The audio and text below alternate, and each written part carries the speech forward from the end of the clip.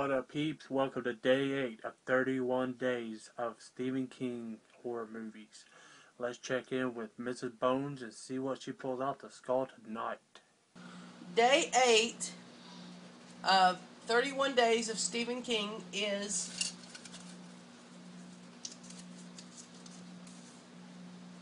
Storm of the Century.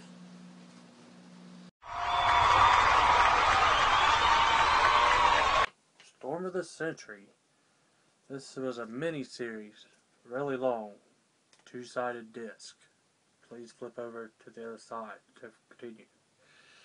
Anyway, it's a little town in Maine, a little island, and this guy here randomly shows up in the town and just randomly comes up to a little old lady's house who's sitting there minding her business, drinking her tea, watching the news about the weather, about a real bad storm coming. Rings her doorbell, she answers the door, and he kills her for no damn reason. The little boy playing basketball next door sees her door open, runs over and checks on her, finds her dead, and he starts saying some evil shit to him, and he drops his basketball and runs off, and finds this older man named Robbie, who is the town manager, who looks over shit, and he don't believe him, so he wants to go over and see for himself. Then the guy starts speaking all this cryptic shit and personal shit that only Robbie should know about his damn self. And so he takes off and calls for the constable or the local sheriff, whatever he is. And he gets there, and the guy says, "Stick your hands out."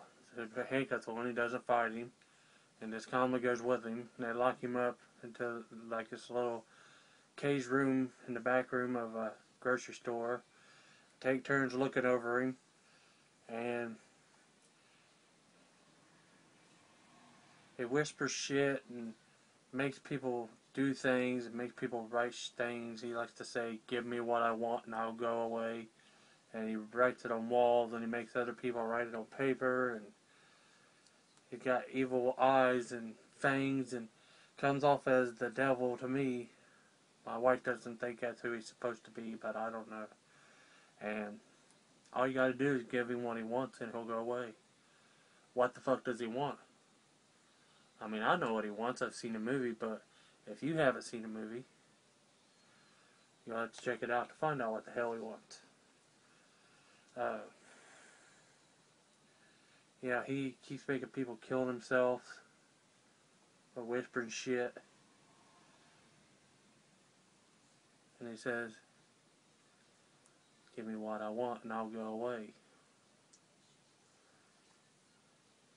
He also says at the beginning, I think he says it a couple of times, "Born in lust, turn to dust.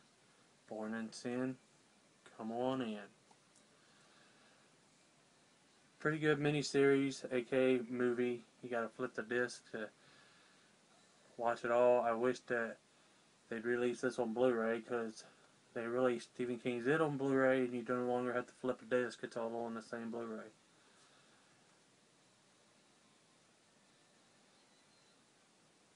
But yeah, damn good story. One of our favorites.